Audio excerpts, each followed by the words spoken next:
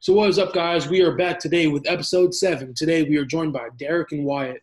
So what's up, guys? Hi, what's up? How are you doing? Wyatt, how you doing? Doing good. So Wyatt could not connect his video, so he's just gonna be joining us in voice today. We will try to get this issue fixed by a later date. Yeah. So we finally came up with a name for the podcast, and it's gonna be called Late Night Shots. Since it's basically 1 a.m. right now and 1:20. Yeah, so we just don't want to go to sleep yet, so might as well film something interesting for you guys to watch. Today we are going to be talking about the Iowa Hawkeyes, like how the team's gonna do in next year. So why not keep the picture of Tony Cassioppi? Yes, sir. Yeah, you want to just get started with it? Yeah. So overall, as a team, they were ranked number 1 last year. Didn't have a chance to compete at the national tournament because the whole cancellation shit. God damn it, I'm not supposed to curse. Wow. Whatever. It doesn't matter anymore. Fuck it. So obviously at 125, we got Spencer Lee, 2-time national champion. Not going to be a 4-timer. Blocked him on Instagram. Yeah. So I really think the biggest story here is if Dayton Fix. They don't really have him going down to 125 yet, but if he does go down, who knows? And biggest competition, if he doesn't, is going to be Pat Glory from Princeton and Vito Aruja from Cornell. So what do we think about that?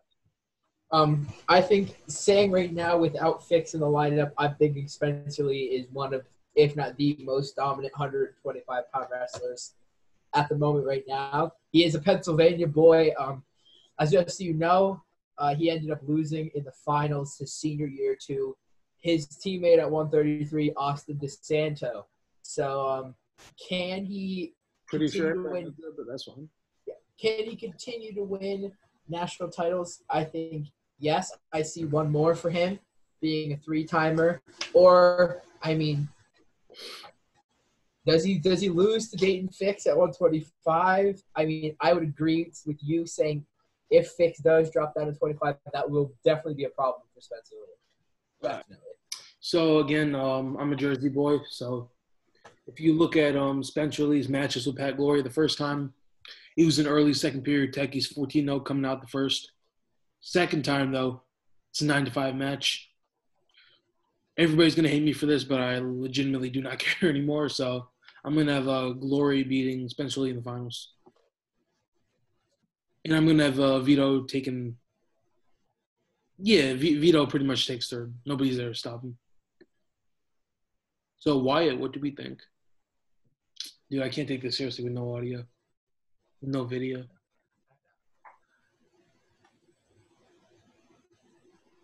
You good, my dude? Yeah, my bad. I don't really know a lot about that team. I don't really watch college wrestling. Oh. All right. I'm thinking I disagree with you on this topic. I think Spencer Lee wins a 3rd national title. Actually, hold up. Why you can just chill here? Why not? Just listen to this. Yeah. So what were you saying? I disagree with you in the fact that I think national championship tournament Lee is a different Spencer Lee than during the season. I feel like he flips that extra switch in his mind and he kind of leaves it all out there, especially now knowing that this next season will most likely be his last. I think you see him, I think you see him working extra hard in the offseason right now and him just coming back as just a total monster. And I think I think that's going to be with the whole Iowa lineup. I think, they are going to be a force to be reckoned with again. I know we talked about this before we started, like you said about Cornell. Cornell is going to be also, they have a young team, like you said, but they are looking good. Penn State also picked up a bunch of hammers. So, I'm sure we'll talk about that in another episode about other teams. But back to Iowa, yeah, I think Spencer Lee takes another national championship.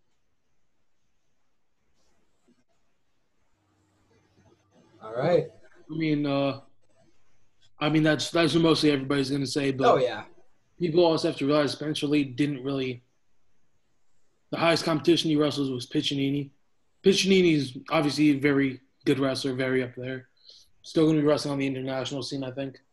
Yeah, actually, I do know that. I think he's at the Princeton club. So, you know who else is there? Pat Glory. Pat Glory.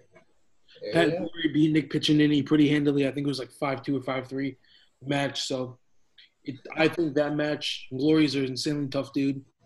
The thing about Glory, the difference between Glory and Piccinini is I've seen Glory wrestle all throughout high school. I've looked back at a lot of his stuff.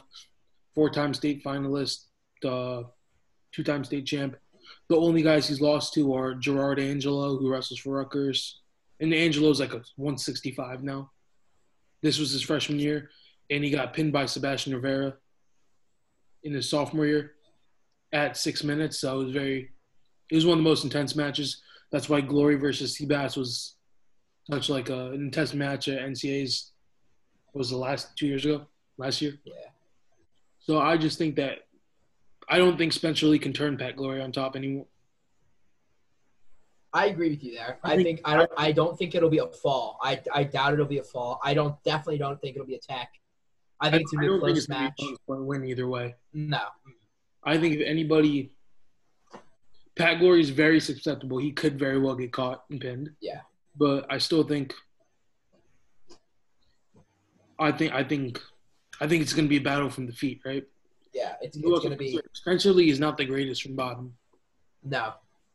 Pat Glory is also very good on top. That's what I'm saying. If you see him getting that first choice, and he goes on top, and he does something, ends up turning him, getting a set, a back, or pinning him even. I think honestly, if he would have to pick bottom, come out of the first period 0-0, especially comes out firing, he can hold him off. Maybe only gets a stall warning. Spencer Lee picks, or Pat Glory picks bottom, gets out, forces Spencer Lee to pick bottom or neutral, and that's his match. Yeah. If he can get that, that's how Piccinini won. Like, I guess he pinned him, he got caught, but I think that was Piccinini's match to win either way, just because of the way he got out from bottom. If he gets out from bottom, what does that tell the Iowa coaches? That Lee cannot turn him. Yeah. That's really the way it is with that. So that's why I'm going to go with my final pick to be Pat Glory. And you still got Spencer Lee?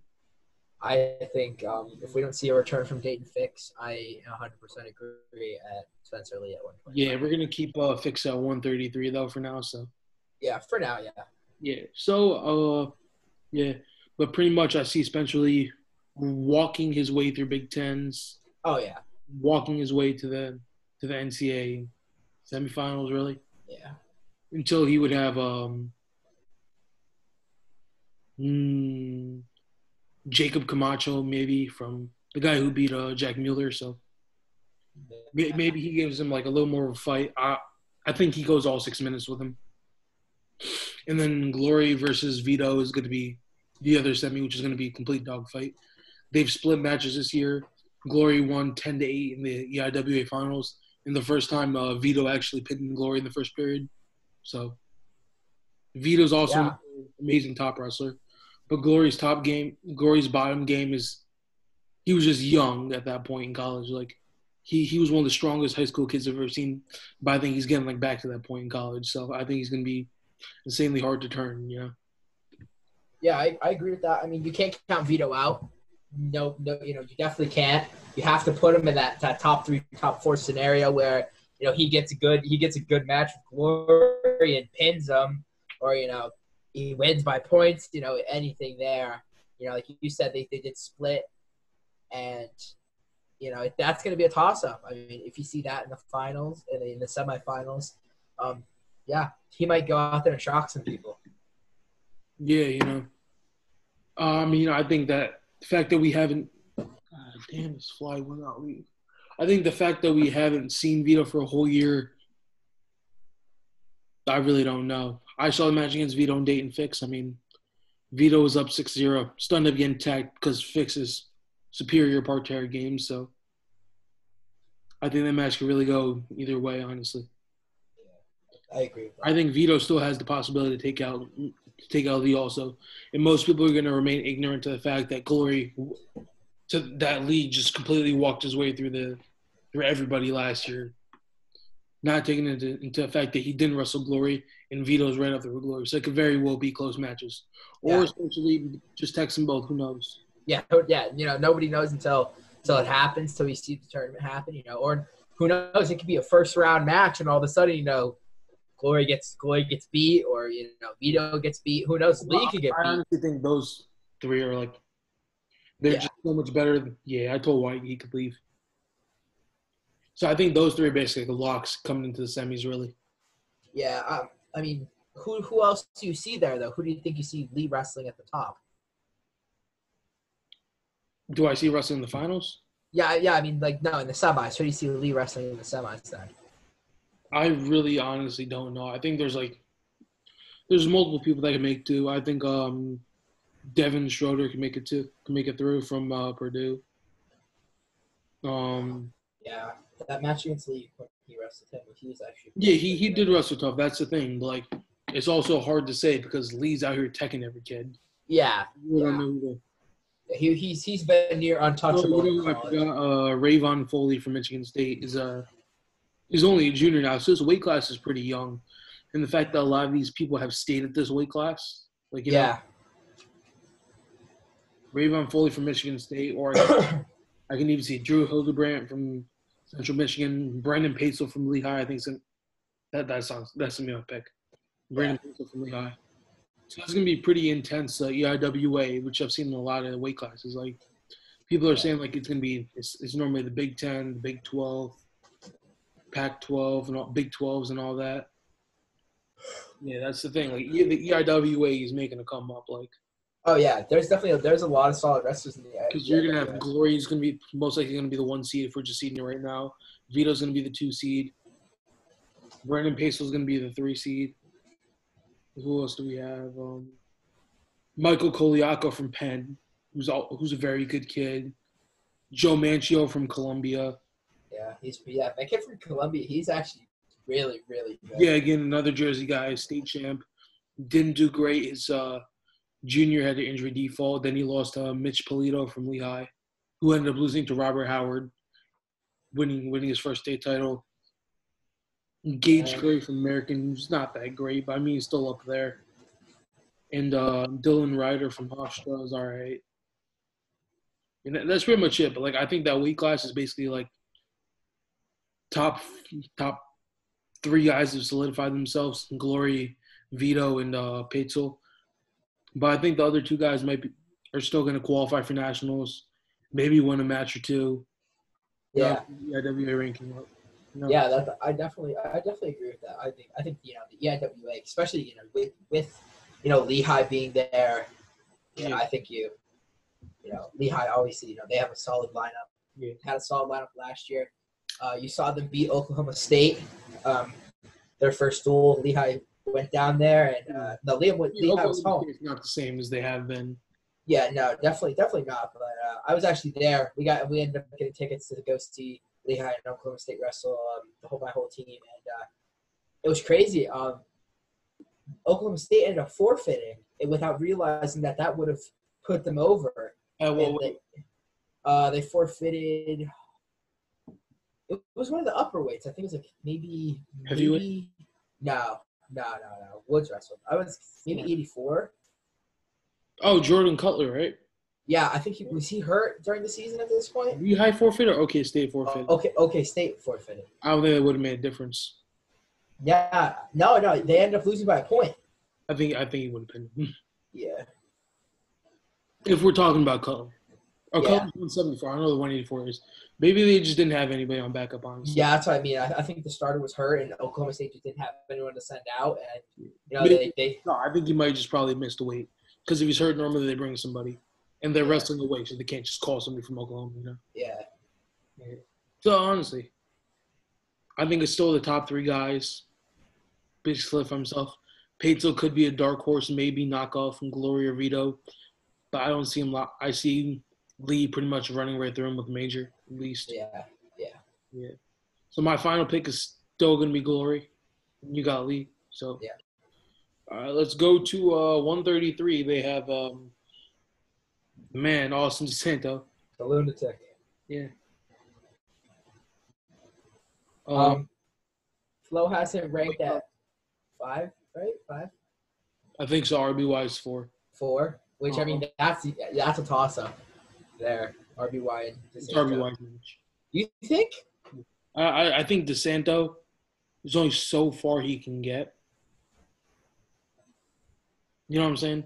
Yeah, I don't know how to explain it, but like I just feel that way. What I actually had listed out for this weight class is that Sebastian Rivera, Stefan Micic, Dayton Fix, Sammy Alvarez, RBY, then DeSanto. And yeah. Philippi and Austin Gomez. I could agree with you that I don't see Austin DeSanto being in the top 4 or 5 category. Yeah, I don't either. You know, especially like you said with Fix and Micic coming back. Yeah. I mean, I think you could see that in the finals right there. I mean, you know, with Rivera as well, you know. I'm still going to side with Rivera. I just think he's had like a really good season, and this is his year to put together, you know. But I want to see Rivera versus Micic in the finals. Again, 2 seniors duking it out for the last season. Rivera obviously didn't have a good match against Jack Mueller. No. Ended up not getting a shot at the finals. Micic might have beat Seth Groves. Who knows if DeSanto didn't cartwheel Kimura him. You know. I am going to both say guys have been up there all the time. I think like it's their shot to be in the finals. It's gonna be a complete dogfight.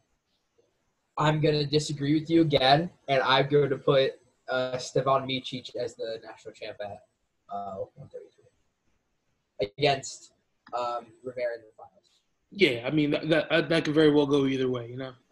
Yeah, but then again, you can't count out Dayton Fix. 100% not, but and that's what I mean. Especially though, if you see him drop to 25. The main thing that I'm gonna say about Dayton Fix is he has to keep his weight under control. So he's cutting from like 140, 145 on a weekly basis. Yeah. He probably has to chill around like 133 like the most because he has to make 25.4, which is 57 kgs. Yeah. In the trials. Same thing that I don't know if Sirianni's coming back. You know? Yeah, that's what I was going to say. So if we move down, we also got to talk about DeSantos. You know, we moved on a little bit. I think one of the biggest dark horses in the weight class is going to be Sammy Alvarez from Rutgers. Yeah, 100%. He went to double overtime. We all seen that crazy scramble with RBY. They've been 2-point matches every time. RBY is a sophomore. We've seen the jump that he made from freshman to sophomore year. I think we're going to see it with Alvarez too, and Alvarez beats RBY. You could very well see him in the national finals. But for the sole reason that he could very well win a national title. I'm going to say that for the sole reason that he's another Jersey guy, right? I've seen him wrestle every single year throughout high school. He's a 4-time – I think he's a 4 or 3-time state finalist. Only won 1 state title. He wrestled Anthony Clark twice, who's the Princeton commit. He wrestled Rob Howard and beat him in overtime his last year. So, I mean, that's another thing you have to think about is where is Rob Howard going? Red shirt. Yeah, I agree. Yeah, I mean, it's not like Penn State really needs. Yeah, they don't need to start. I mean, honestly, I don't see any of the freshmen they're bringing in right now starting except for maybe at heavyweight. Kirk already uses red shirt, dude. Oh yeah. Yeah. I think Carter Staroki's coming out of red shirt. I don't know. Like again, I wish they didn't take off Aaron Brooks' red shirt, but they had to do it. Yeah, they had to. It's not like it was like. Yeah. And you know he did show up. He did show up to wrestle. I just think that extra year could have done a lot for him, like just personally. But the team got to put the team first. Some points. Carter Staroki ranked top 5, so coming in. I haven't seen much of him. I mean, tell you, but he's looking pretty solid. I think he ends up top 10 no matter what. Yeah. About Penn State, if you look back a little bit, they haven't had a solidified 125 spot. I have my opinions on that. They had Ludus and they had Nick Suriano. After Suriano was gone, it was Carson Kuhn and Devin sharing the spot. And then they had Brandon Meredith. Meredith isn't bad, but he's top 25 kid, but he's not. Right now they actually have Jack Davis, who wrestled at Wyoming Seminary, who was he was at one point number 5 in the world. He got 5th in the world prep national champ. Again, I think you could also high school. Yeah, I think again he didn't wrestle last year. I think you could see him make an appearance in the lineup at 33 or 25. That's in that situation where I'm gonna say that's Meredith's spot. I think he showed a lot of good things, a lot of tough matches. Like he beat Michael Koliaka from Penn, lost to Michael D'Agostino from Northwestern by like 2 points.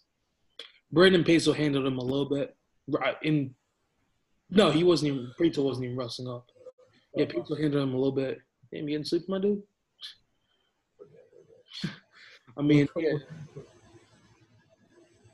yeah. I mean, like you said, I see DeSanto. I definitely see him in the top 8. I don't see him breaking in that. Yeah. I don't see him breaking in that top 6. The biggest story 133. Cade Brock from Oklahoma State. Does the All-American. Yes. I think that's a big maybe. I think he might be able to take out.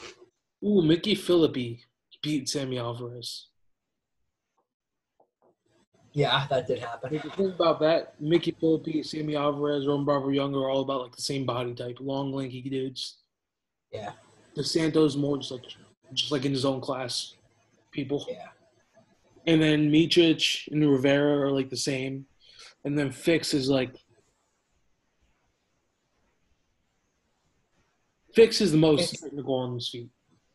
Yeah, I agree with that. He can't turn you on top, but he can ride on top. Yeah. And I don't think many of these guys are top riders either. No. Yeah. Also, another thing we haven't came across is Mickey Phillippi actually beat Dane Fix.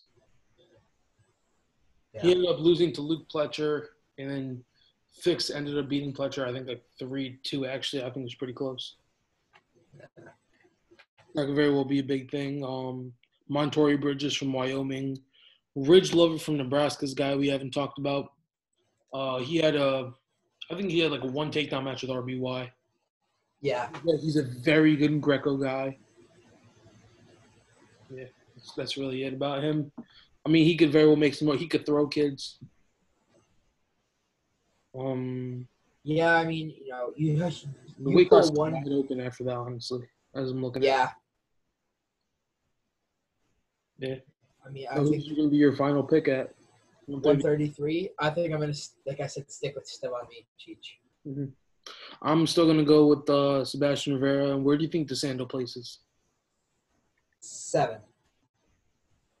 Who do you think places ahead of him? I have him at 6th. Places ahead of him, I think, you got to count. Fix has to be in there somewhere. Mm-hmm. So you got Miocic, Fix, Rivera. Then you have, I think, Sammy Alvarez. Okay. RBY. Okay. That's 5. Mm-hmm. So then that would be put him in the 6th spot. Mm-hmm. Yeah, I agree. I'd move him up to 6. Yeah. I don't know where to put Mickey Phillippi. Because he hasn't had a big show-out season, but he's been up there.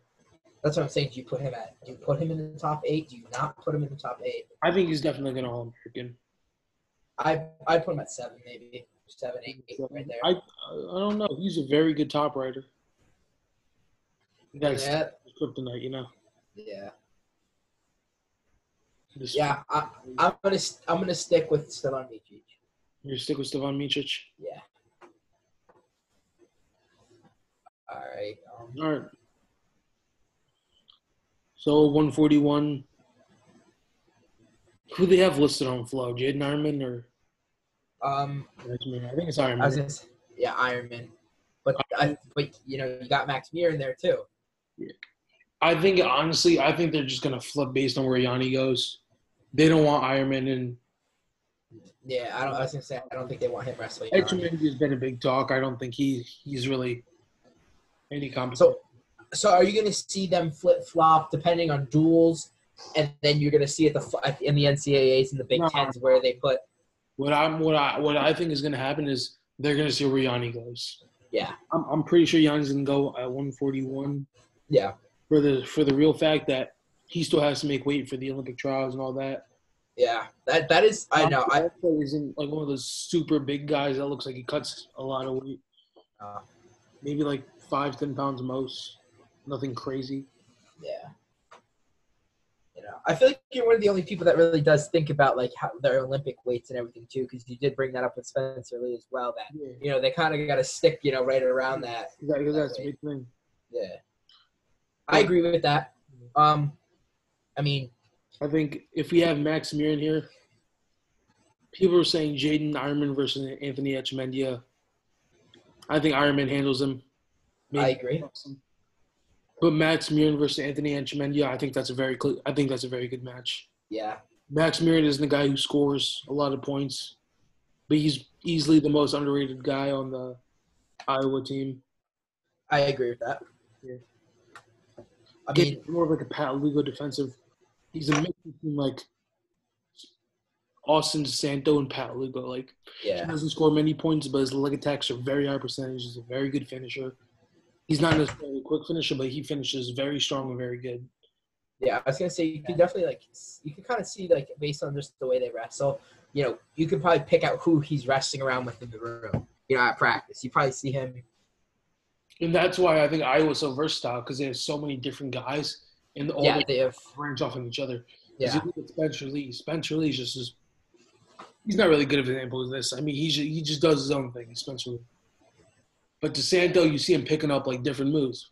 When he first came into Iowa, what move did he have? He had the dump. That was it. Yeah. Now you can see I've seen him hit the lefty sweep single. Yeah. Very good. He hits he's been hitting the underarm spin, but he hits like the backwards like bridge off of the shot like when he's inside. Yeah. Yeah.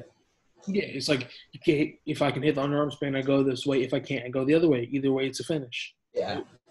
Maybe not a guy like RBY, the guy who's insanely athletic, basically just finesse his way out of anything. But I mean, how did you feel when you saw that match? When you saw that during the season, that RBY DeSanto match, and you saw him injury forfeit out? Do you think he was really feeling that, or? You know what? I honestly kind of mad I didn't watch this live because I had like a duel the next morning, like 4 or 5. Yeah. But I watched like all the highlights on the bus there. Yeah. Honestly, what do you think about it? Do you think it was like a true injury? Because he wrestled like a couple of days later, he was fine. I just think again, like if you heard what Tom Brand said, Tom Brand's like I thought he could wrestle through it, but he just panicked in the scenario. I think that's completely true. Yeah. Because I've been in a scenario, I'm like, oh, my knee's like broken or something. And then, I just relax and give it, a minute, and then I'm like, okay, it's just a little bit of pain. Yeah. You know what I'm saying? Yeah. I heard a lot of people say that he most likely could have wrestled through it. I don't think he faked it, though. I'm not going to say that. No. Maybe he did get out of the cradle, but the only way I can see that he faked this is the first time. To get out of that cradle, yeah. He get out of the cradle. Second time, he just kind of subconsciously did it again. But it's like, oh, can you really fake that again? Yeah. Not really. And then he's like, oh, let's just forfeit the match. I'm probably going to get pinned. I don't think I can do this again. What if he gets caught in the cradle again? Yeah. He's like, oh, you just bitched your way out of 2 pins, and then you got stuck again, Yeah. Because, I feel like, I agree with that. I think he most likely probably would have got put in a scenario where he would have got put on his back again. And, if he whirly birds out again, then that's. Yeah. Yeah. Props to him. He made some good adjustments coming into Big Tens. Yeah. It was a 3-2 match. Didn't get to really see it. I was at the state tournament for New Jersey, watching the boys. Yeah, honestly. So let's get back to 141. A couple guys that might give Max Murin some trouble. I think Nick Lee pretty much handled Max Murin. Yeah. I think Yanni and Nick Lee have solidified themselves as the top 2 in this weight class. Agreed. Any of the guys I'm going to list right now, I think, are basically equal to each other. Yeah. There's Chad Red from Nebraska. Yeah. Again, we have Max Murin, Dom Demas from Oklahoma State, Ian Parker from Iowa State, Real Woods from Stanford, Caden Jaffeller, and Tariq Wilson. All right. I think That's my champ. I think obviously I'm gonna go Yanni Diakomahalis, yeah. and oddly enough, I'm gonna put Real Woods in the third place spot. Where are you gonna put Max Murin? I'm gonna put him in 4. I think Real Woods beats Max Murin for 3 and 4, and I think Lee gets second.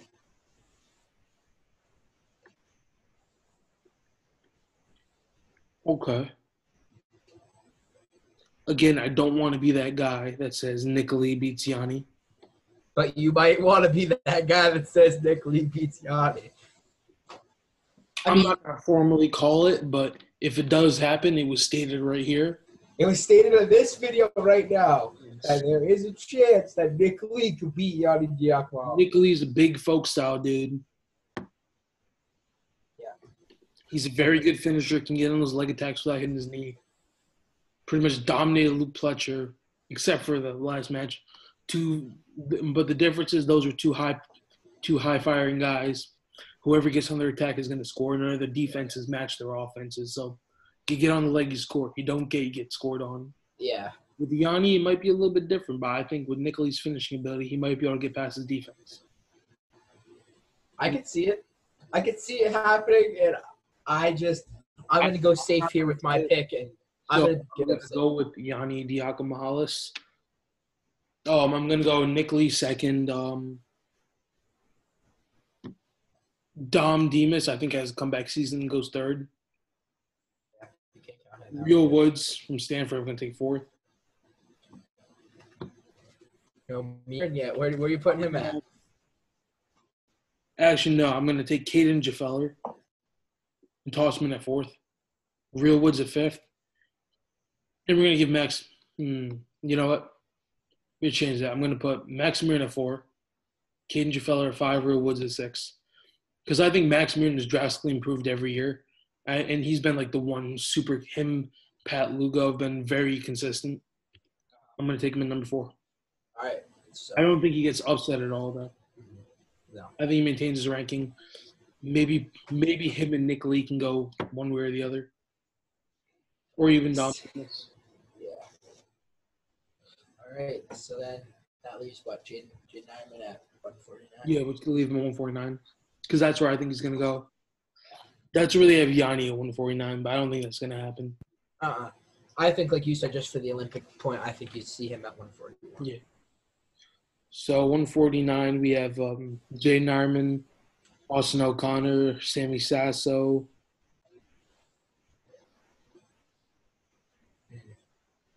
Boo Llewellyn from Oklahoma State.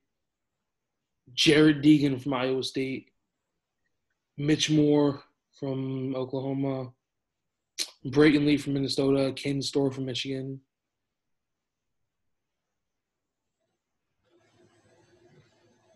Yeah, that's really it.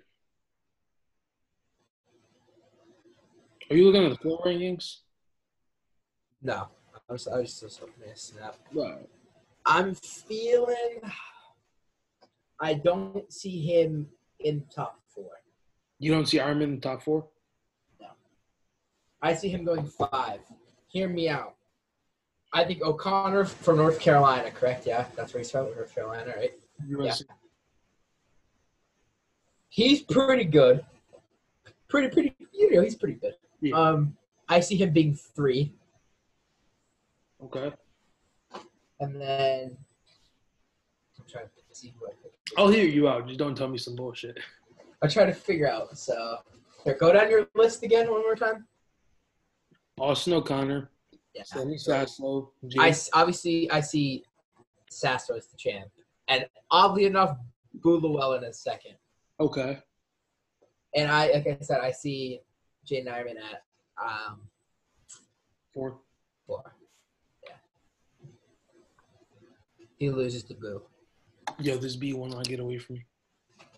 This fly will not get away from me wherever the hell it is. I think your picks are terrible. I'm just going to say that. I disagree. I think my picks are quality. I'm going to have Jaden Ironman, As the champ, Andy Sasso you think? I don't think so. by at least 3 to 4 points. I think Sasso beats him. Say what you want. I have Ironman winning over Sasso in the finals. I have Austin O'Connor taking third. Brock. Okay, I'm going to change it. Still have Ironman over Sasso in the finals. I have Jared Deegan from Iowa State taking third. Okay. Austin O'Connor taking fourth. Brock Mahler taking fifth. Dude, my picks change every time we do this. Where do you put Bulawa in it? Do you think he's an All-American? You have to. Right after Brock Mahler. Okay. I think Jared Deegan has a huge season. I think Bulawa has a huge season. And he lands his place in third. What? I think Boo takes third.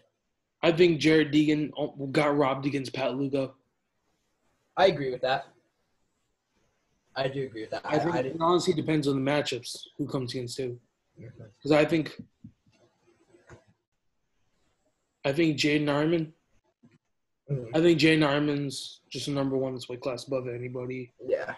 I think if Sammy Sasso and Austin O'Connor meet in the semis, that could be a very interesting match. Mm-hmm. And that's where you see. I think Jared Deegan can beat Sammy Sasso. And that's where you see Austin O'Connor in the finals and then him winning. I don't see Austin O'Connor winning. I don't see anybody being Ironman. I'm just going to say that. Alrighty. So that takes us to 150. Ironman and Nick Lee wrestled. Ironman majored him. Yeah. Just want to put that out there. All right. So 157. Deacon's weight, no matter what anybody says. 157, Iowa pulls out Caleb Young. Where do you put him at? Obviously, didn't have he went 0-2 at Big Tens. Shocking. I was shocked when I saw him go 0-2 at Big Tens. He might have been injured, maybe something. I have to say something was going on with him. Oh yeah, no way. I saw him at least being in the top 5 at Big Ten. But I see him placing like 7th. I agree with that. I don't see him winning. So here are going to be my picks. Yeah. Ryan Deacon is going to take first. I agree. I have Kendall Coleman from Purdue, the freshman he wrestled in the Big Ten Finals. Ryan Deacon beat him 14-0 first time they wrestled, and it was a 7-4 match at Big Tens. I still think Deacon dominates him. Deacon has superior top wrestling. Deacon is the guy we might see go up to 165. I was going to say that. But with the huge logjam of those 4 guys at 165, I don't know. I have David Carr going third. I agree with that. Hayden Hidley going fourth. I have him at second. Yeah, that's what most people are going to have him at. I don't see it. I have Ja'Cory Teamer at fifth. Agree with that from Iowa. From Ohio State. Quincy Monday from Princeton at sixth. I think you have to put him there. You have to. He honestly wrestled well this season. I just think he might be a little bit outclassed in this weight class. Yeah, I agree. Another year, he's up there in top 2, top 3. Mm-hmm. I feel like that's with a lot of these young wrestlers that are still Jesse Delavecchia and Josh Humphreys. I'm gonna say Lehigh does have a big year, so I'm gonna think they're on team morale or something like that. So I'm gonna give Josh Humphreys that 7th spot, and then Jesse Delavecchia, the senior from Rider, or the Wyatt Sheets, the senior from Oklahoma State. Okay. So who's your final pick? I think both equal. I think Delavecchia takes it. So Deacon's your final pick? Yeah. I agree with that. I agree. I mean, unless you see a David Carr upset. Let me change this. We completely forgot about Caleb Young. Yeah. Supposed to be an Iowa video. Yeah, I'm gonna put Caleb Young at. I'm putting him at 7th, and I'm putting Josh Humphreys at 7th. I'm knocking out. I'm putting Caleb Young at 8th. Knocking the other 2 out. I agree with that. put him at 8th. Okay. But I'm not going to be surprised if he comes and takes second. No, I honestly think, like I said, I was shocked when I saw him. I think he was injured. I really don't know what to tell you with that. Yeah. This is going to be one of the big toss-up weight for Iowa. Because if Caleb Young come up big on nationals, I think they can take out Cornell and Michigan. Because Cornell has no real competitor this way, and neither does Michigan. No. Yeah. No, you don't see anybody. That's what you have to think about with these is like, if somebody else knocks off Caleb Young very early, no team points for Iowa. Yeah. No, so that's what you have to think about, like different guys knocking off different guys. Yeah. All right, I'm gonna run to the bathroom quick before we talk about 165. Oh, damn, dude. All right.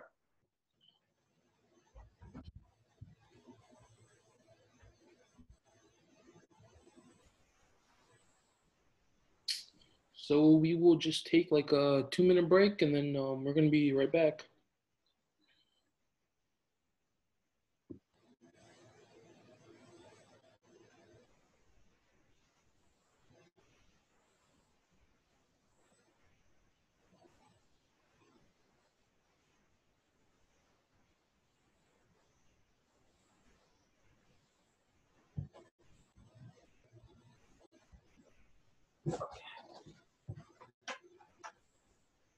All right, 165. All right, bet you were back. Yes. 165. Okay. This is gonna be very interesting. Wait. Again, I like going for upsets from other things, but this one I think is probably gonna be more possible than Glory knocking off Spencer Lee or Nick Lee knocking off Young. Yeah. So you can go first. It really is a log jam at 65. Yeah. Yeah, There's 4 guys though to be messed with. That's really it. I'm gonna go with my gut here and 165. What? I make no sense. I just realized Vincenzo Justice is senior. Hold on, I gotta look at my pick. I was like, hold up. Yeah, hold on.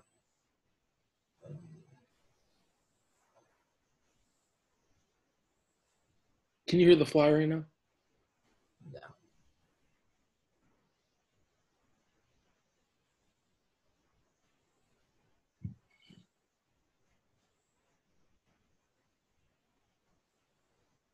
All right, here we go. Wait, hold up. I hear the fly like insanely close, my dude. I don't know where it is. All right, that's fine. Yeah, what'd you have? I mean, you have your log jam here with Marinelli, Wick, Mekhi Lewis, and Shane Griffith. Mm-hmm. That's your log jam at the top 4. Yeah. I am going to say he pulls out another one, and you see a repeat Mekhi Lewis. Okay. I think he beats Marinelli again. Okay, out. I think Marinelli takes. I'm just trying to figure out which side of the bracket who will be on. So okay. The way I have I'm gonna have the bracket playing out. Mekhi Lewis will be the 1 seed. Marinelli will be the 2 seed. Wick, do you see Wick or Griffith taking third? I think Wick has to be the 3 seed because I don't think they're going to rest in the season. I think his only loss is going to be to Marinelli, or he might beat Marinelli, you know. But either way, those are going to be the 2 and the 3 seed. I think Griffith gets the 4 seed. Okay. Actually, no, I think Griffith gets a 3 seed. In Marinelli and Wick get a 2 or 4 seed. Yeah. Or actually, Griffith might get a 2 seed. Who knows? It could very well go either way. Yeah. I think you have to see Mekhi Lewis as the 1 seed. So he'll have what? He'll have the 3 seed on his side, right? 4 seed. He's the 1 The seed. 4 seed. So he'll either see Griffith or Marinelli on that side. Okay, but the reason this weight class is going to be the most interesting because I think Mekhi Lewis is the best in the weight class. I agree. Actually, no, yeah, but I mean, he beat Marinelli. Mekhi Lewis versus Alex Marinelli is going to be an insanely close match. But Mekhi Lewis versus Evan Wick is going to get blown wide open by Mackay, right? Yeah. Evan Wick versus Mackay Lewis is going to be a dogfight every time. But I think Wick could very well win that this time. I think Wick was robbed of that match a couple of times. The last NCAs, Wick Marinelli stalled him out for a whole period on bottom. Uh-huh. It all depends if Wick can send his top right. I think he wins the match, but it's looking in Marinelli's favor. Obviously, being winner the past 2 times by 1 point. I think Shane Griffith will major pin Alex Marinelli. I agree. But if Shane Griffith and Evan Wick wrestle, Evan Wick could very well beat him just because of the body types and their wrestling styles. Yeah. And you see Wick, I agree with Wick. You're going to see Wick and Marinelli in the Big Ten finals. And then, Lewis is wrestling. The MAC. Griffith wrestled the Pac-12. Oh, yeah. The Pac-12? Yeah, he wrestled in the Pac-12, yeah. And then you see Mackay Lewis in the ACC. Mm-hmm. And then you see Mackay Lewis in the ACC. Big match. Shane Griffith versus Anthony Valencia in the Pac-12 finals. Yeah, that's definitely a big match. I think Griffith dominates him, honestly. Valencia will have a breakout year. But the thing is, you can't count out Travis Whitlake from Oklahoma State in the Big 12 either. Yes, you can. I don't know. I think Thomas Bullard from NC State. I think he gets pounded by Mackay Lewis in the finals of the ACC. Guy, I really don't know where he's going to end up is Carson Carchala. From Ohio State, yeah. Who else? Who else are we looking at? Anyone? Kenny Monday. Joe Lee. No. I don't know. Penn State? You don't think so? I don't know. Yo, what about Mason Manville? Mm-hmm. I don't know what happened with that. No, I'm picking Mason Manville as the starter at the Sweet Class. No, I'm picking Joe Lee. He's ranked 17. Mason Manville almost beat Cameron Caffey, wrestling 2 weight classes up. That's before Cameron Caffey got on the hot streak. So yeah, all right. So I think Kenny Monday. Yeah, that's another person. So. Yeah, that's another person I gotta look at. Rob Kennard from Rutgers, big sleeper pick. Yeah. Drew Hughes from Michigan State. Yeah. What was a crazy match? Seeing David McFadden pinning Alex Marinelli in the Sladle. That was also crazy. I'm not a big fan of just Iowa in general, but you gotta give respect where it's due. Oh yeah. All right. So I think if anybody's gonna beat Mackay Lewis, it's gonna be Shane Griffith. I agree with that. I'm gonna pick my final pick though. Mackay Lewis wins. Okay. I'm gonna have Shane Griffith first, Mackay Lewis second,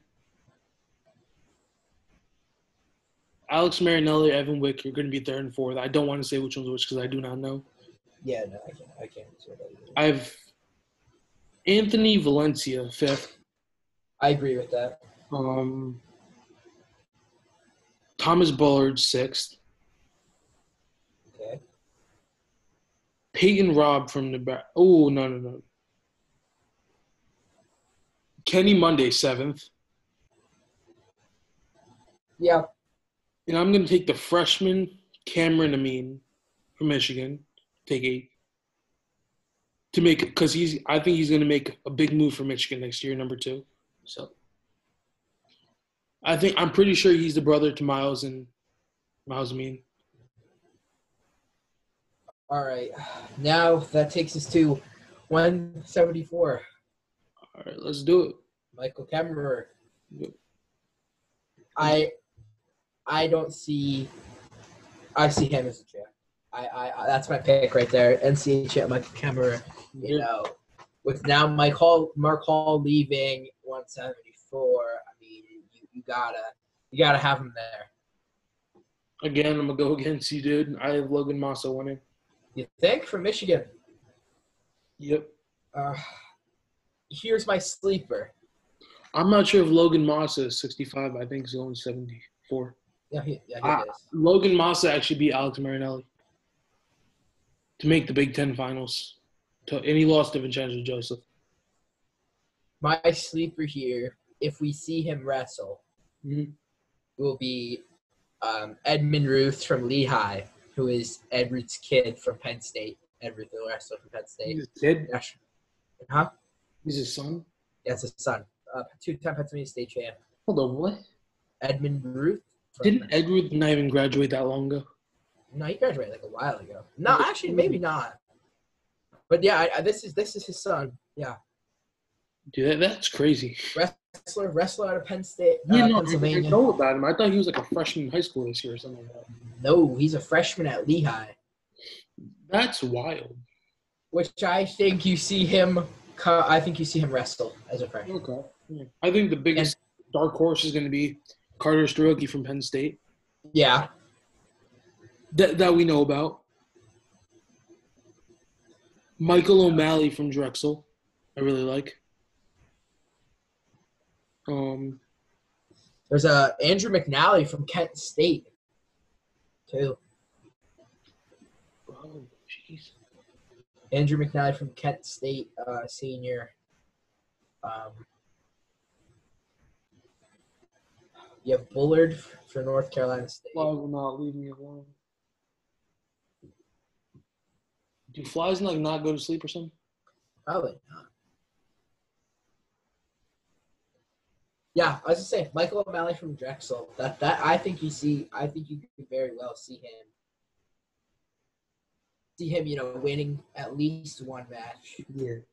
No, actually, I see him placing. You think? Yep. So you want to my picks? Yeah. You go through your picks, and then I'll go through mine. Massa takes first, beats Kemmerer in overtime. Labriola is a solid third. Yeah. I see Carter Soroki takes fourth. Caleb Romero takes fifth. Sammy Colbray takes sixth. Matt Finesilver takes seventh from Duke. And I have Michael O'Malley from Drexel taking eighth. All right, here we go. I'm going to disagree with you and say that Kemmerer beats Labriola in the finals. Labriola? Yeah. All right. Massa takes third. Okay. He beats Carter Stroke from Penn State. Okay, that's an interesting pick. Yeah. No, So I have him at 4. Yeah. And then I'm gonna agree with you. And I'm gonna put your guy from Drexel at O'Malley. I'm gonna take O'Malley at 5th. You know who Chris Folk is? Yeah. O'Malley beat him 8-1. No, O'Malley actually he beat him 9-1 in the district final, pinned him in the region final, and beat him 8-1 in the state final. So I'll have him at 5th. And then I'm gonna put Andrew McNally from Kent State at 6th. Okay. Bullard at 7th. And No then, Caleb Romero? Mhm. No Caleb Romero? Um, Or Sammy Colbray from Iowa State? I think Sammy Colbert's going to get 8th. 8th? All right. No Matt Finesilver? Yeah, I know. No matter. All right. Those are interesting picks. Interesting picks. I know. Interesting picks, but I think.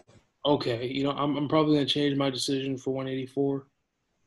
Talk Yeah. about 184. Iowa's guy, Abe Assad. Maybe even we may see Nelson Brands. Who knows? Yeah, I was gonna say you have Brands too. I don't think so. Like, I was thinking they were just gonna start Brands because that's his son. But I mean, you see Abe Assad pulling the 10 At least the rankings I'm looking at, they have him at 10. Which one you you see? Russell stat? Yeah. Okay. And then you see Caffey above him, which I think that's an interesting pick, right? Putting Caffey over him. He was. David side. And I'm gonna go. I'm just gonna go straight from my picks here. I'm gonna go number 1, Aaron Brooks. Okay. Number 2, Miles Amin. Mm-hmm. And then I'm going to say an upset in the 3rd and 4th place match and say that Hunter Bolden from Virginia Tech beats Max Dean. He beats Max Dean in the 3 and 4. Okay. And 5, I'm going to say another upset in the 5th and 6th place match. Mm-hmm. And you're going to see Trent Hilde lose to Nino Broncosoli from Pittsburgh. Bonacorski. Yeah, that guy.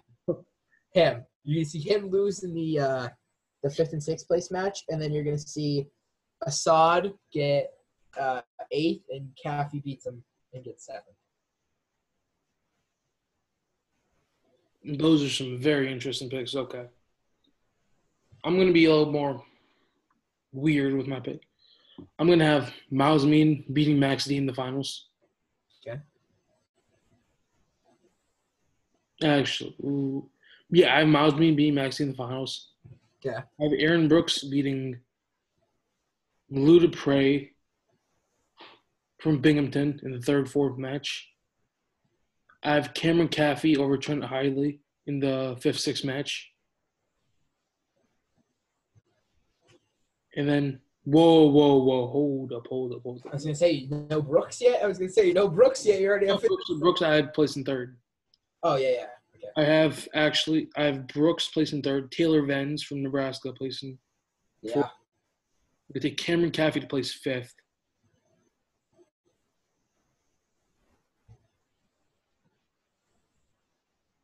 The hell's with this fly? Lou Dupre taking 6th.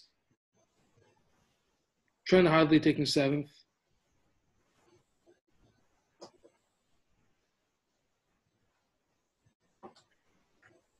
I'm going to say Abusad gets knocked off in the blood round. And I'm going to give the 8th place spot to Nino Bonacorski from Pitt. All right. Okay. I mean, I think, we definitely I think Rocky Jordan's a big sleeper pick here. Yeah. And Travis Stefanik from Princeton. No, you know who's a big sleeper pick? George Walton from Rider. Pin Travis Stefanik in the near side of Roll Through Cradle. Again, another New Jersey boy. Was part of that Downbrook combo. Who's in that? Stefan Glasgow, Makai Lewis, George Walton, Robbie Cleary wrestled at Rider and Rutgers for a while. They had 5 state champs. They had 3 state champs, 5 guys who should have won, honestly. I think he makes some noise. Maybe he makes it to the blood round. I'm going to say the same thing with Travis Stefanik. Travis Stefanik actually beat Ben Darmstadt, but that was when Darmstadt was cutting like 30. I don't know whose idea that was to put Darmstadt at 84. Yeah. That just doesn't make sense to me, honestly. Yeah. I think, you got some solid picks as well. I just don't see Brooks going anywhere but first. I see him, if he, he had a great first season. They pulled his red shirt and he showed up. Yeah. Won a Big Ten title. I think he definitely was someone to watch at Nationals. I do think you definitely see him. I think he would have won it last year. Yeah, I agree. I just think these 2 guys are better than him. That's all I'm going to say. All right, 197, Iowa has Jacob Warner, who is ranked number 3. Dude, we're barely at an hour. All right. That's fine. Yeah. Dude, this weight class, my picks are all over the place. Yeah, so I think things are terrible. Yeah, I think mine are all over. I mean, you see Noah Adams from West Virginia taking the 1. No. I don't see him winning. I don't see him winning. I don't see him either. I see Patrick Brecky from Princeton winning. Mm-hmm. So, I mean, I'll probably get you guys started. Yeah, go ahead. Yeah, you can go ahead. You say your picks. I'm going to have number 10, Cordell Norfleet from Arizona State winning. Not a bad pick, honestly. He was definitely going to be my I think top he shows 4. out for his junior season. He had a 9-11. He took down Colin Moore 3 times in his match. I think he's a very good sleeper pick right there. I think Ben Darmstadt, the veteran, goes second. Yeah. Chase Singletary just made the cut. I have him going third.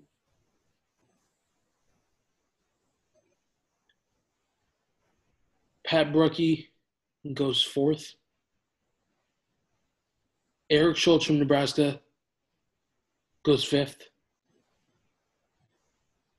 Jacob Warner goes sixth.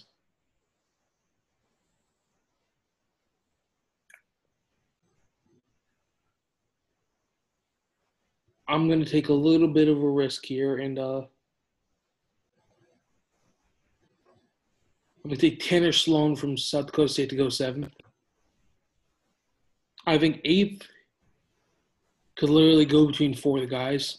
It's either going to be Greg Bolzak from Clarion, Michael Beard from Penn State. No, actually, no. Who I'm going to give – we're going to change that a little bit. So what was that? Fifth was Pat Bruckey. Yeah. We're going to move everybody down. I'm going to give –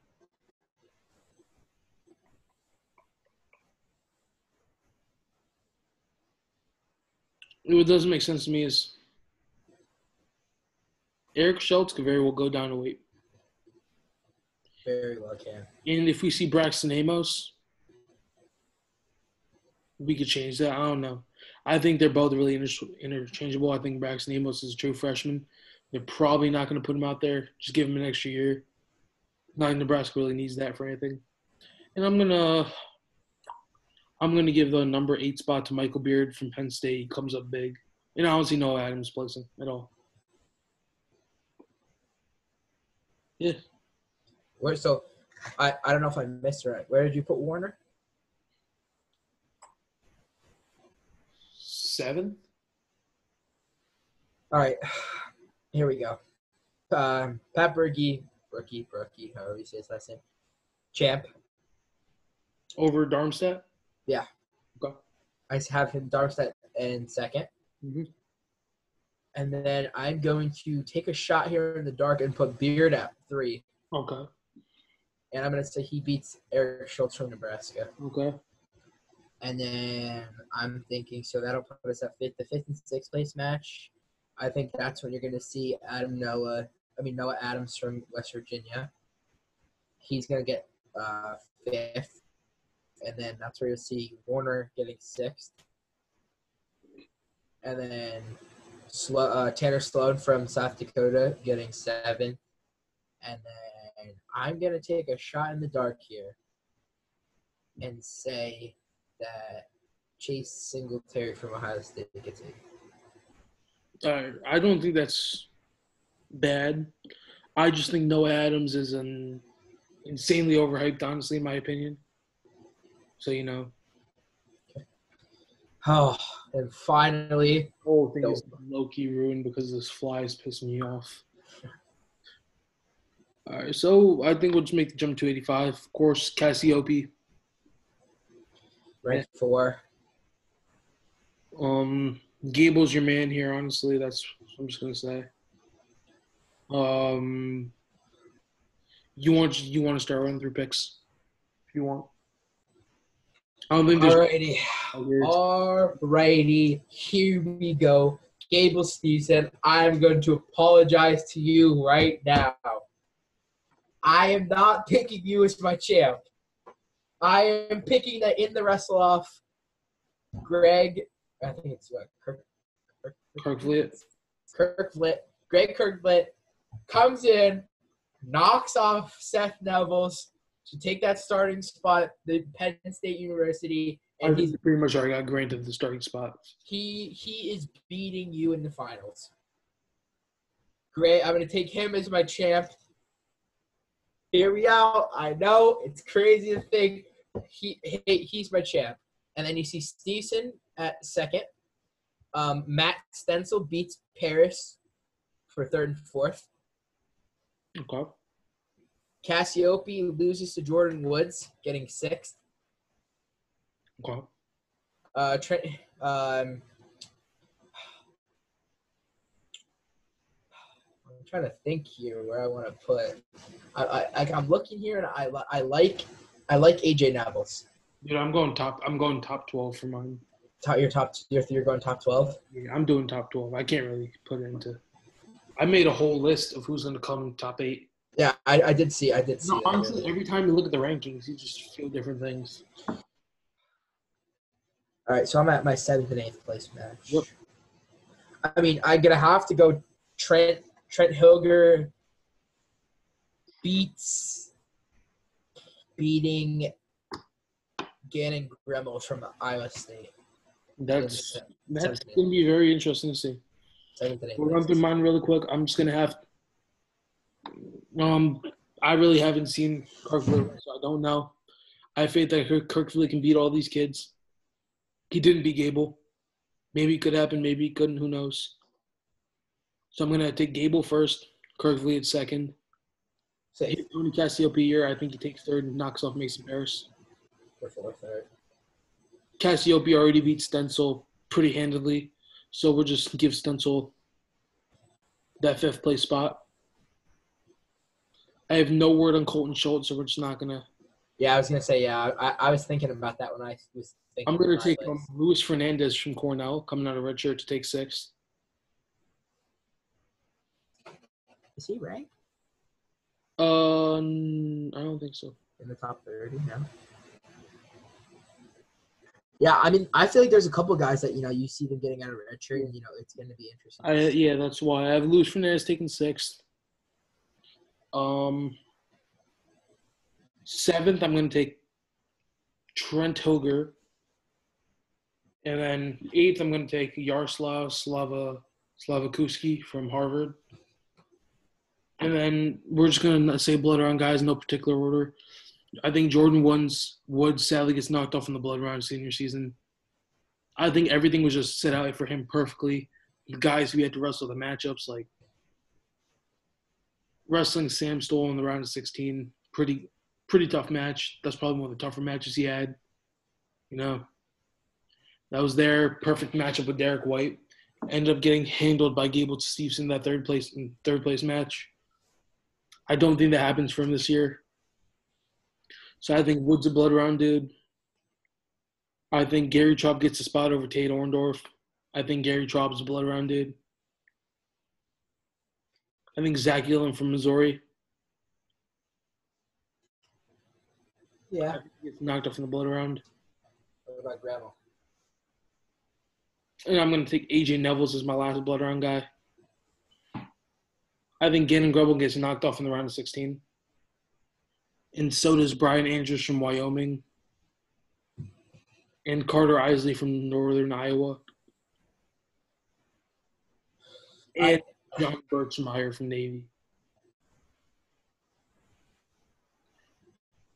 The biggest dark horse here is Zachary Knight and Ward from Hofstra. I agree with that. I would say him or John Spalding from Edinburgh. John Spalding, yeah. I've seen a lot of good things from John Birchmeyer, too. Yeah. Extremely strong kid. Mostly the only match people have really seen of him in college is against Anthony Cassar, where he got pinned. So, Yeah. It is what it is at that point. He's a true freshman. Going up against a national champion like your first match isn't really the best draw. Yeah. Now, how quickly do you see they have what's it called? They have Greg Kirkvitz 16. How quickly do you see him rising to the top 5? Whenever he wrestles a high-ranked kid. Because that's the same thing that happened with Tony Cassiope until he beat Trent Hilger. I think they're ranking – they can't really rank these guys that high. Yeah. Even Gable Stevenson was ranked like 10th, I think, coming into his weight. Yeah. Basically everybody, they knew there was a chance that he couldn't beat. They just ranked him low. That's what it is. They have to play that more safe at heavyweight. It's not like they can give Sammy Sosa the number 1 ranking in the Big Ten because he already beat Pat Lugo, right? Kirk Fleet, I don't think really has a past record with any of these guys. 220 his entire high school career. And until that one match where he bumped up to Russell Gable-Stevenson, lost 3-2. You know, I think if Colton Schultz comes in, Yeah, Colton, that's I think definitely somebody you have to watch out for there, the college. the main thing is I don't know how Colton's going to do with these guys. I think Colton pins Paris. I could agree with that. I just think Mason Paris has no technique whatsoever. He just tries to body everybody. But against guys with, I think Cassiope, like the way people are like, oh, he pinned Cassiope. Really, that's like the only thing you hear about it. But people are just ignorant about the fact that what happened in that match. There's like a 99% chance that will never happen again. Yeah, no. Cassiope gets in on the single, gets a reversed ankle pinned. Yeah, I don't think that ever happened. Takedown, and he catches him in a Turk. Like, you don't see that stuff happen, you know? And then he almost pinned him in the arm bar, and then Cassiope rolled through. Like, just all of those things just don't add up, honestly. I think if this happens again, Cassiope shuts down the dump. You know, because you don't really know until you get the feel. And, you know, I think it's more of like a barn burner match, maybe 3-2. I think this very well could come down to riding time for Cassiope's. Paris is pretty dominant on top. I don't know. But I think Cassiope is a lot better on bottom than Paris is. So I think it could very well come down to riding time and be a 2-1 match like that. Yeah. I think Kirkley takes it to Paris. Oh, yeah. Cassiope, too. All right. And then finally, your dual champ, what team's taking it home? Let's just run through my national champ picks real quick. Let's start back at the top and go. 125. I'm going to take Pat Glory. Even though realistically it's probably going to be Spencer Lee. I love watching Pat Glory. He's just been getting so much better every year while Spencer Lee's always going through something maybe. Spencer Lee looked very dominant this year, but so did Pat Glory. You didn't get to see in that match, so I don't really know what to tell you. Yeah. At 133, I'm going to have Sebastian Rivera. I think he had a great season last year.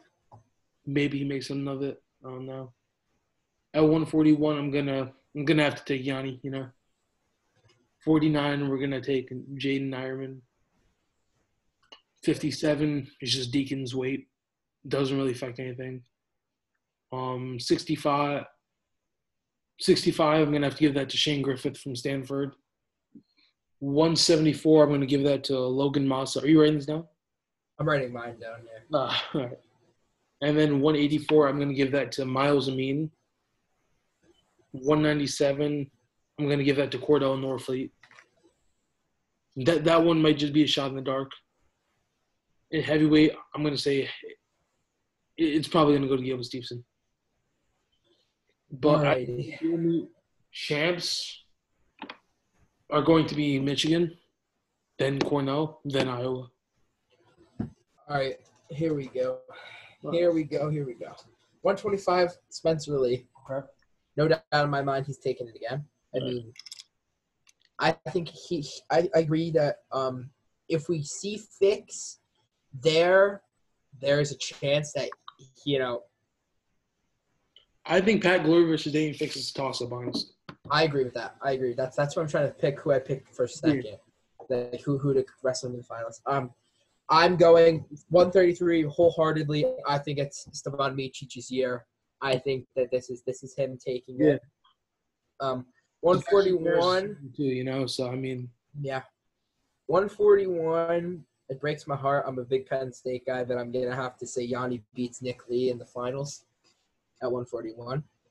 I mean, yeah, that's if he's at 141. Yeah. If Yanni drops down to 141. But I think if Yanni's at 149, Ironman just goes 141. Yeah. And if not, if no Yanni at 41, Nick Lee, but if Yanni is at 41, then Yanni. 49, I think Ironman wins 41, handles Nick Lee also. I think Ironman's a guy who can wrestle. Jaden Ironman is a better wrestler than Yanni in folk style. Yanni looks like he's barely squeezed away with it every time. All right. That's just my opinion. Yeah. 149. I have Austin O'Connor from North Carolina. 157. I agree with you that Deacon's just gonna that's his weight class. Yeah. Then we're going to 65, where I'm going Mekhi Lewis. Okay, that's a fair pick. Again, another shot in the dark with Shane Griffith. Yeah. I just love the way that he's been wrestling. Just didn't get a chance. He was rightfully ranked third behind Marinelli and Wick just because he didn't get a chance to have the tournament. They're both prior places at the tournament. You know? I just think that Shane Griffith obliterates Alex Marinelli if they wrestle. 74, I'm going to go with Kemmerer. Okay. That's my final pick. I just think Masa's tougher, and they're both about the same technique-wise. I agree with the technique-wise, yeah. I just think, Marinelli and Kemmerer get to train together. Miles Amin and Logan Massa get to train together, I just think it could really go either way, Here we go, 184. My boy, the sophomore Aaron Brooks takes it for Penn State. Yeah, again, another fair pick. We might see a Brooks red shirt. Who knows? Yeah, you very well can. I don't know who'd go in there. No. Yeah, that's not I don't think he qualifies for an Olympic red shirt. I don't even think they're doing an Olympic red shirt. I really don't know how the whole situation is about to work out. Because you know what I think happened with Colton Schultz? My bad. I mean to cut you off. It just popped in my head, Yeah, you're good. I'm pretty sure Colton Schultz did qualify for the Olympic red shirt last year because of the whole Greco thing. I think he took that. He's taking an actual red shirt this year, which is very smart on his part because if he were to wrestle his true freshman year, was Gable sophomore? Yeah. Right. And if he takes another red shirt next year, Gable's a junior. Comes back, Gable's a senior. His only real competition is going to be Greg Kirkfleet. I think Colton Schultz, when he builds into that heavyweight body, he's going to be unstoppable. He's going to take out Adam Kuhn for the world team spot. Very respectable. He's going to be better than Greg Kirkfleet. He's going to be better than anybody. I mean, Greco's his thing. I just don't think he can stop Gable's shots, Kirkfleet's shots. Paris has a dump. I see Paris. I see Schultz tossing and pinning Paris. I agree with that. 97. I'm going to put Pat Berkey from Princeton. Again, he didn't have the greatest season last year, so I don't know. Pat Berkey honestly looks like he's cutting a lot of weight. Heavyweight. I'm going to take my boy from Penn State. Okay. Going to beat Seth Nevels to take that starting spot. Yeah. And I'm going to go Greg Kirkfleet. And here we go. I'm going to go for your dual champs. I'm going to agree that Michigan takes it. What about second and third? Michigan, Iowa. And Cornell? I'm trying to look at my picks here and see, school-wise. It has to be Cornell. There's really no other way around that. Or Penn State. But what Penn State champs did you have? Brooks. And then if Yanni's not at 41, Lee. Nick Lee's not winning a title. For the sole reason that if it's not Yanni there, it's going to be Ironman. And Ironman makes Nick Lee. I think that Nick Lee beats Ironman if he's there. That's just my opinion. I mean, you still get points for, you're still getting points, right? Ranking other. Yeah, but you also have to consider if he loses to Yanni, or no points. Yeah, you got to think there. I mean, if think about that. If Michigan guy, if all he needs is 184 is the best example. Top two ranked guys are going to be Miles Amin and Max Dean. Correct, fairly the only two returning All-Americans. Yeah, fairly. I mean, Dean should be ranked a little bit lower, but that could be ranked lower than Dean. But if Max Dean were to get knocked off in the semis, that's a huge difference than just getting knocked off in the finals. Yeah, agreed. I'm gonna stay safe and pick Cornell. Mm-hmm. Who's even ranked fourth in the team race? I don't even know. Is there like team rankings? Rankings duel. Oh, four's Nebraska, dude. Yeah, no, they're chilling at number 3. Yeah. I mean, Nebraska could make some noise, get some guys placing extremely high, but I don't think they have any champs yet. Like, who do they have? They have nobody really at 125, 133. They have Ridge Lovett. You know what's crazy to me Christian is that they have. I'm just looking for Penn State. They have Penn State losing to Missouri in what? in the duel. Where? Like if you look in the rankings, there's like you could see like the breakdown of the record. They have Penn State losing to Iowa, acceptable. They have Penn State losing to Michigan, acceptable. You want to know why they have Penn State losing to Missouri? Why? It's a 1-point match. Is ranked above Greg Kirkley right now. Is that like? I think that might be the deciding factor. What's the score breakdown? It's 17-18. Yeah. Because they have so they have Jack Mead. I'm just gonna go through this quick with you. They have Jack Mead, wrestling Robert Howard. Okay. They have Howard losing 5-0. To who? Or to Jack Meadley from Michigan. Where's that dude ranked? Ranked 18. Yeah. And they have him. No, actually, that's wrong. They have him tech falling Robert Howard 16-0. Yeah, that's not happening. No. And then they have Michich beating Roman Bravo Young 7-5. I think Meech's wins by more than that. Yeah, I agree. Then they have Nick Lee major decision against Cole Matten 15-5. I think which Jackson. I was going to say Nick Lee's getting bonus points there. Which that would then they have the score right now 8-4 Michigan beating Penn State. And then at 149 they have Keenan Storr.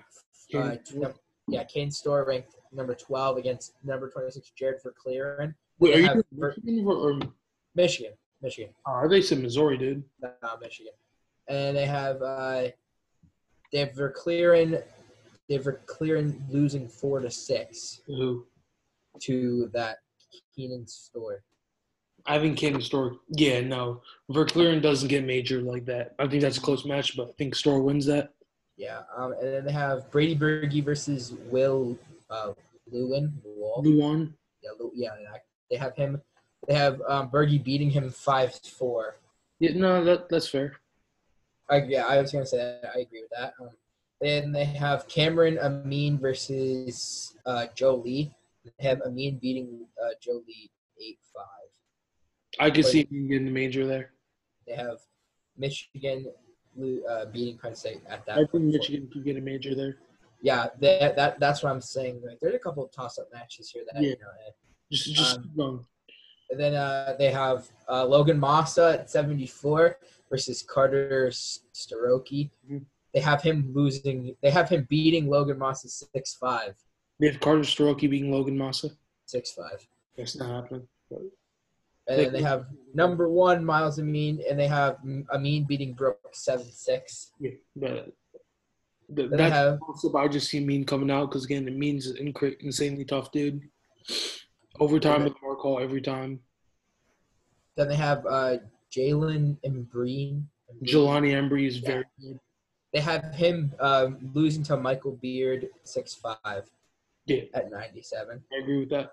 And then they have Paris and Kirklevitt, and they have Paris beating Greg Kirklevitt 11-8. I think Kirklevitt can pin Paris. That's what I'm saying. I'm not gonna say pin because pins are premiums at heavyweight, unless you're going against like scrubs. But I think Kirklevitt is a lot better than Mason Paris. All right, yeah, and then I think Kirklevitt tries to plays it close and wins. Yeah, in the most realistic way. That's wild. This Michigan rating, I mean, the Missouri is even worse. They have Robert Howard getting pinned. By who? Cameron Val. Oh, what are you looking at? This is the Missouri Penn State. Missouri versus Penn State? Yeah, Missouri versus Penn State. They have Robert Howard versus Cameron, I'm going to go Valdez. They have him getting pinned. And they have Roman Bravo Young versus Matthew Schmidt. They have him get only decision 310. Then you have Nick Lee, major decision.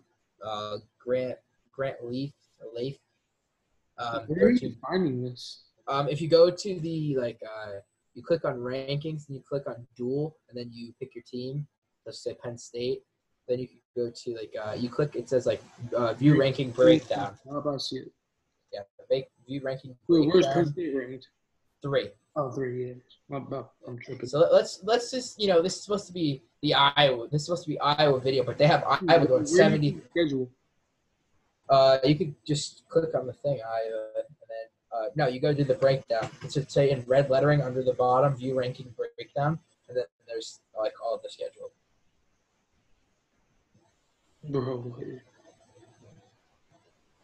I'm on the roster, right? No, you go to ranking. Okay, so you click on the 3 lines, go to ranking, and then hit duel.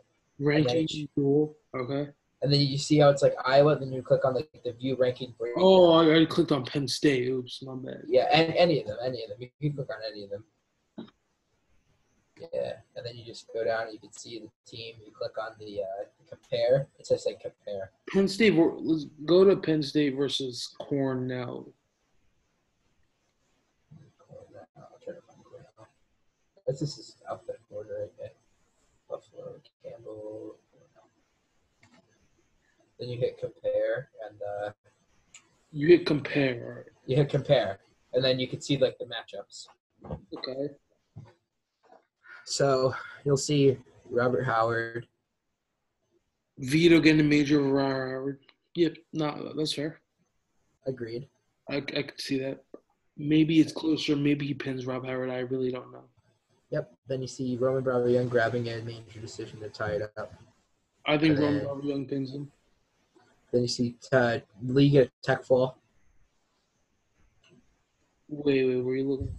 You see Nick Lee get a tech fall against Joshua Saunders. I don't know about that. I think Saunders has been. No, yeah, it's probably a late third period tech fall though. I don't think Saunders got to get scored on like that. No. I don't think Yanni can get a major over Jared Verclaren. Either do I. I was gonna say I don't. Verclaren's an insanely hard guy to score on that many times because he wrestles very defensive. Very, yeah. He honestly did not have a bad year at all this year. Yeah, he got pinned against Nebraska. He got caught. It happens. But then they have Brady Berge, decision 6-5 over Colton Fujian. Yeah.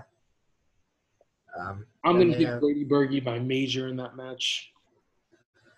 I agree with that. And they have Joe Lee majoring Andrew Marola. I think that's a decision match. I was going to say. Then you got – because Marola is not bad. They have Carter Sturkey fall pinning Chris Foca. That's not even close to happening. No. Chris Foca is extremely underranked in this dude. I think that's an upset bid. I can see it. Then they have Aaron Brooks 9-5 over Max Dean. Yeah, no. Again, I think this match could go either way. Yep. I just think Dean has the experience to win it. Yep. Then they have Ben Darmstadt. Better technique. He wrestles with Kyle Dake. Yeah. That's why I think he's going to give him the edge. Yeah. Then they have one of the best defensive wrestlers. Aaron Brook, his offense is his best thing, offense and speed. I think Max Dean shuts that down immediately, turns it into his own points. They have Beard losing 12-6 to Ben Darmstadt.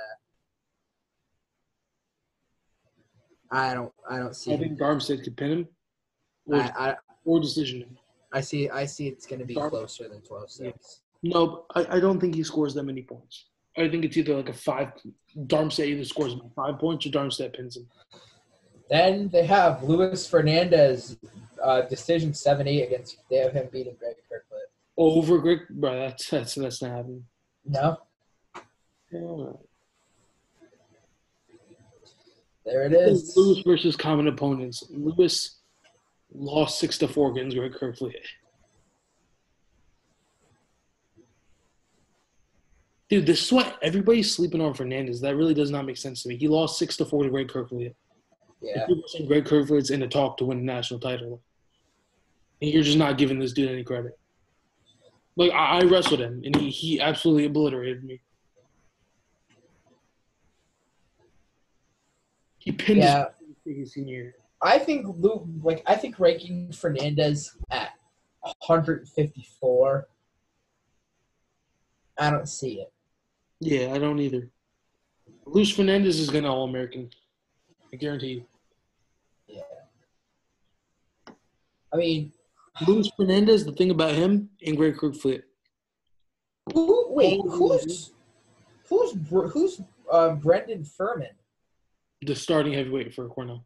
Yeah, are we gonna see him there? Probably. No. Probably. Let's see if you switch it. You could switch it. If you switch that, if you click on the air, you could switch to see what Yeah. go. They have Kirk. Okay, I'm gonna tell you something. Drew Flynn and Luis Fernandez are both from New Jersey. They both wrestled in states at heavyweight the same year. Luis Fernandez was a junior, got the 6 seed. Drew Flynn got the 1 seed. Yeah. Drew Flynn lost in the quarterfinals to the 9 seed. The 9 seed ended up making the finals and getting pinned by Fernandez. Chin whipped and pinned. So do you think that Furman loses to Fernandez and Fernandez starts? I think it's Fernandez's spot. I think Fernandez was sent to the Finger Lakes just so he could start. Furman was just a replacement, really, in my opinion. Furman's solid, but he also did lose to Gary Traub. Yeah. Kirkfield tech to Gary Traub. Yeah, I agree with that. Again, Eric Kessian, the guy they're putting at the common opponent. That Eric Kessian is a solid dude. He's a New Jersey state champ. You know who Peter Ricciardi is? Yeah. Pinned Peter Ricciardi in a minute in the state finals. Yeah, that's incredible. I mean, he did get caught. Like, he went for a Merkel and then got pinned. But Ricciardi did win the state title next year. Yeah, but that at that point, it's –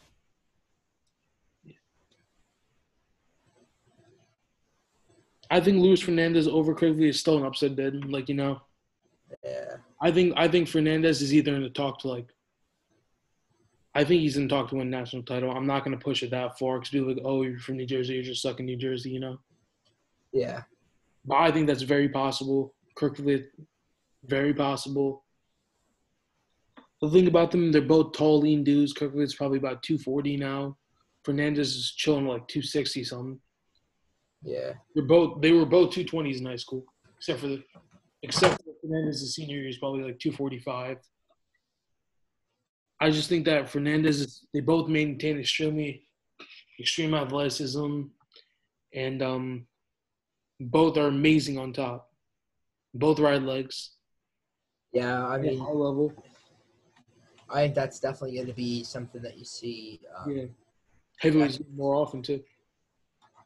We Yeah, already have Ogre who does it at a very good high level.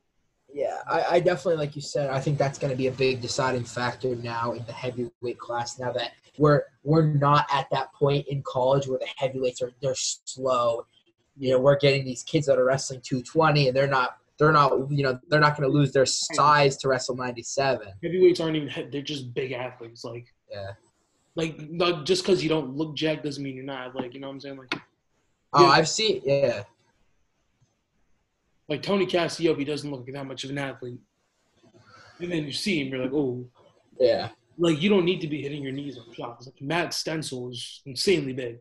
And this man's out here hitting the splits on guys. I couldn't believe that when I saw that. I was like, wow. It's really – I made a meme about it, dude. Did you? Yeah. It was like heavyweights aren't flexible. Matt Stencil hitting the splits on Mason Paris. Yeah. When I saw that, I was like, no way this guy just did the splits. I was like, I don't. Matt Stencil actually pinned Mason Paris in the blood round. Can you hear the fly, dude? Yeah, I just heard it. I was like, whoa, what the hell? Yeah. This thing's definitely just chilling behind me. Bro. Okay, you know, is there really anything much to talk about after this? I mean, I think we pretty much covered everything. I think this started to be like an Iowa lineup review, and I think we ended up picking our NCAA picks, I think. Yeah, I mean, I already did one on Cornell. We could probably do one on Michigan. Yeah, I was going to say we could definitely do it on – covered everything, so. Yeah. I mean, no, I think we could definitely, we could talk more. We could definitely do some lineup breakdowns in the future. We might even talk do about, duels or something like that. Yeah, we could pick through the duels, pick through, matches like that. I made a heavyweight bracket that I think you saw that I posted. It was like 1 through 16. We could probably do like a whole breakdown of that bracket on here. Yeah, we could do a whole breakdown of that bracket. We could definitely do some more lineup brackets, talk about with like some recruiting and stuff like, we could talk about Penn State recruits, kids that, committed to Cornell. Yeah. Because people are getting mad that like I had Amar Desi above Adam Kuhn when he beat Adam Kuhn. Yeah. Because nobody really knows Amar Desi gets absolutely no credit for what he's done. Yeah, no, I was gonna say I barely knew who he was. Because he was about to make the national finals, beating Adam Kuhn. Until Kuhn took him down with like 2 seconds left to win. Yeah. Not 2 seconds, maybe like 20 seconds left to win. But like it was a lot closer than it should have been. Yeah, that's very true. It's definitely. And then when Mason Parris handled Amar Desi, everybody's like, "Oh, this guy's just a bust." But he didn't have the great season coming back. I mean, probably was just like a little bit mentally damaged. Yeah. Stuff happens after that. So you want to just wrap it up? Yeah. And so this has been episode 7 of Late Night Shots. Finally came up with a name. I mean, and yeah, that's it. Peace, guys. Remember to like and subscribe if you enjoyed, if you got this far. And thank you for watching.